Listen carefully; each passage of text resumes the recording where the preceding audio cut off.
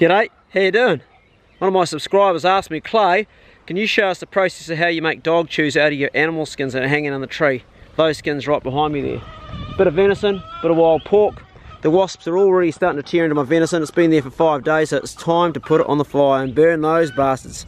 Now the reason we put it on the fire is to get all the hair off, because the hair can get caught up in the dog's stomach, and to combine them up. Old Bruno has been known to grab the odd skin off a tree without me knowing, and he has paid the price, haven't you, boy?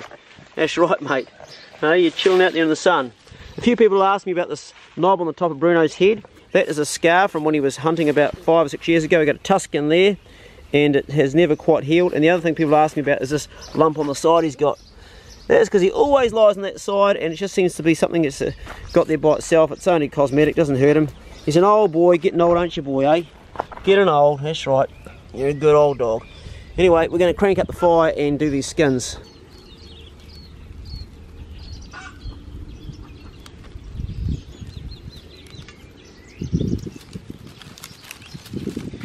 This toy is the best product you can use for tinder. You can see one there that's just going to burn up, but when it comes out like as a horse's tail, all white, it's really good for tinder if you're sparking a flint onto something and get a fire going.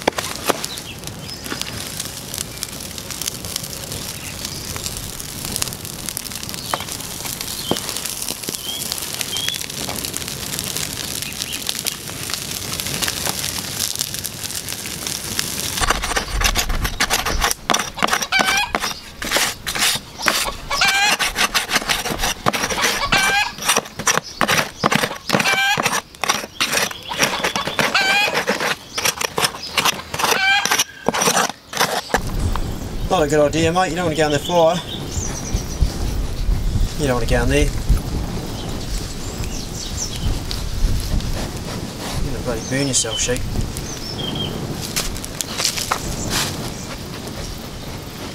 Looks to smell of cooked venison. Oh, that's right. Here my bloody driveway, as per usual. Go on, piss, away you go. Trying to put the bloody fire out or something, eh? You get a sins there, mate. You're getting bloody hot. Sheep's not too bright. Come on, piss, away you go. Bloody catch fire there, mate. You're going to catch fire. Come on, away you go.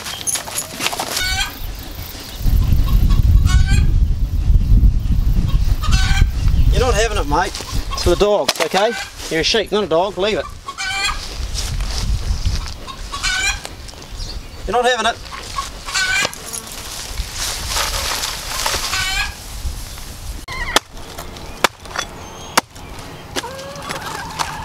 Dogs are crying in the kennel because they can smell what's coming.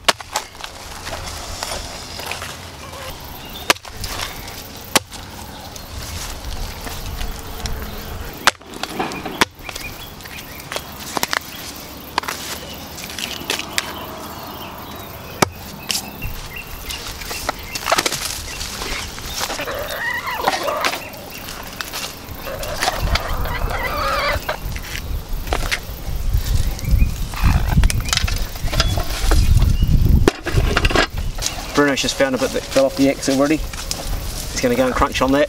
That's what you can do with your pig skins or your deer skins.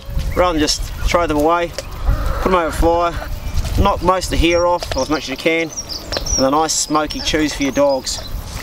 Actually smells so good I could almost chew some myself. Hope you enjoyed the clip. Subscribe to the channel if you like this sort of thing, because it'll help me out. And be good. If you can't be good, be careful. See you later. Right, we'll go and feed the pups. Had a good day. Here, B. Here, B. Let's see that place. Here you go, mate. Here you go. He's a filthy mangy rolls and rotten guts. Still we call dog the man's best friend. Well, she's no pedigree, she likes to drink where people poo and wee. Still we call dog the man's best friend. He dropped the tail on mother's roses, chew father's garden hoses. Still we call dog the man's best friend. He came from the poor side of town. He came from the bloody pound. From the bloody pound.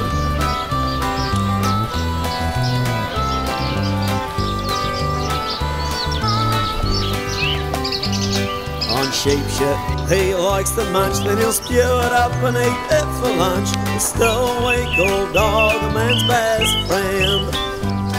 He'll lick his bum and clean himself, then come and kiss you on the mouth. Still we call dog the man's best friend. When he wants to come inside and you let him in, you can guarantee that he'll wanna go outside again. That looks good, doesn't it? What's that, pug? I'll wait for it. If you invite your boss for tea, sure he'll try and hump the knee. Still we call dog the man's best friend. When you dress for town in your tidy drawers, he'll jump up with his muddy paws. Still we call dog the man's best friend. Looks as guilty as sin when she takes a poo, but you do it right in public in front of you. Still we call dog the man's best friend.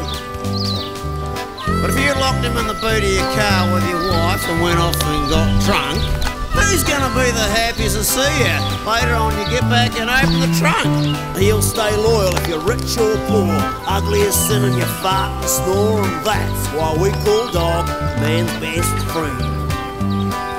That's why we call dog the man's best friend. That's why we call dog the man's best friend.